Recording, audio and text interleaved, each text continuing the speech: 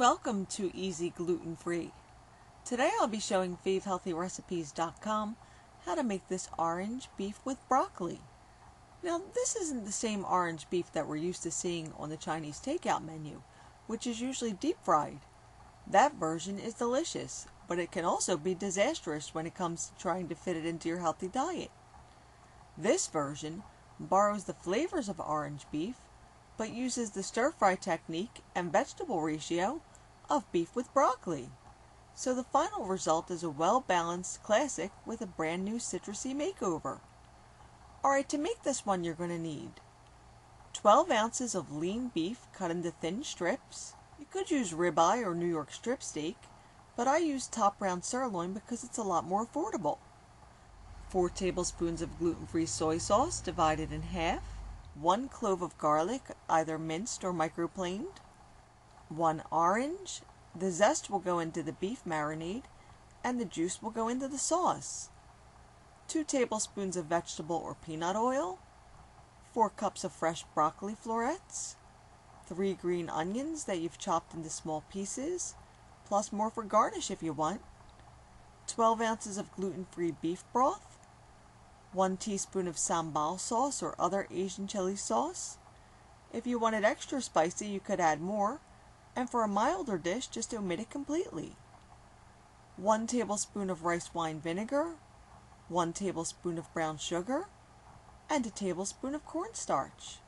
Alright, now first stir the beef together with 2 tablespoons of the soy sauce, the orange zest, and the garlic, then set it aside.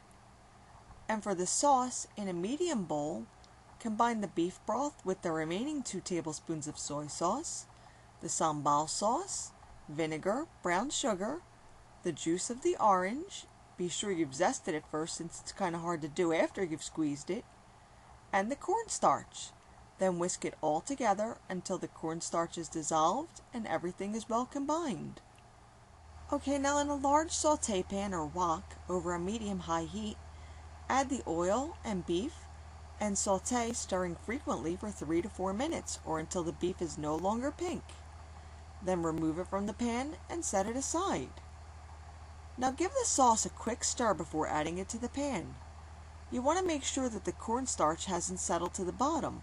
Add the broccoli and bring the sauce up to a boil while stirring pretty continuously, and let it boil for 1 to 2 minutes. Then add the beef back to the pan and continue stirring until the sauce is thickened, the beef is heated through, and everything is well coated in sauce, and then it's ready to serve.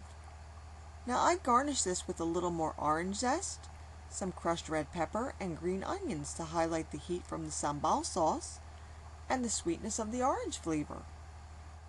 Now the broccoli in this dish will remain pretty crisp, but if you're more of a fan of well done broccoli, you could blanch it in boiling water for 2 to 3 minutes before adding it to the pan.